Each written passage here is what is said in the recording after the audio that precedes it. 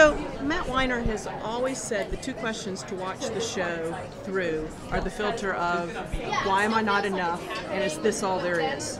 And that seems to define Pete more than any other character. Do you think he's constitutionally capable of being happy? No. Do you think anyone is? Yes. Maybe. I wouldn't know. I mean, I think happy comes from the word hap, right? Happen chance, which is happens for no reason. We didn't really think about happy as something you could be until in America we said the pursuit of happiness. It made it feel like something we could achieve, but you can't achieve it. You can be content, you can feel secure, you can be at peace. But happy is a giddiness, it's a frivolous emotion, really. Not to say it's worthless or I don't enjoy it, because I do.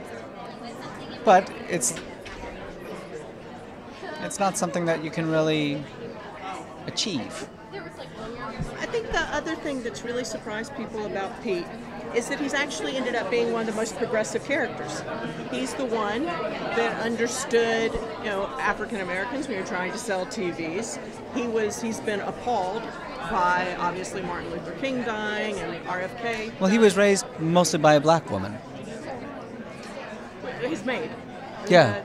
Well, that's how it was in the extremely rich family that he was raised in. His father was always traveling and spending money poorly, and his mother had social events, and seems to be a very cold woman who didn't have much time for him. So he had a fondness for his nanny and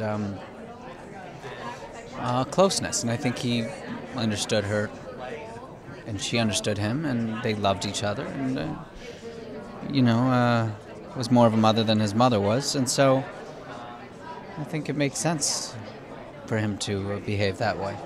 So now that he and Trudy have split, who gets the chip and dip?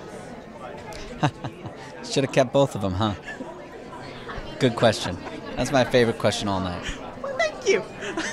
My last question to you is, what will you miss most about Pete?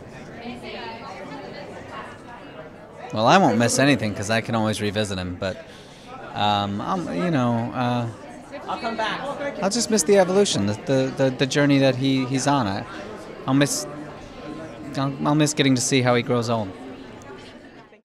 For breaking entertainment news and more, follow @HitFix on Twitter or visit hitfix.com.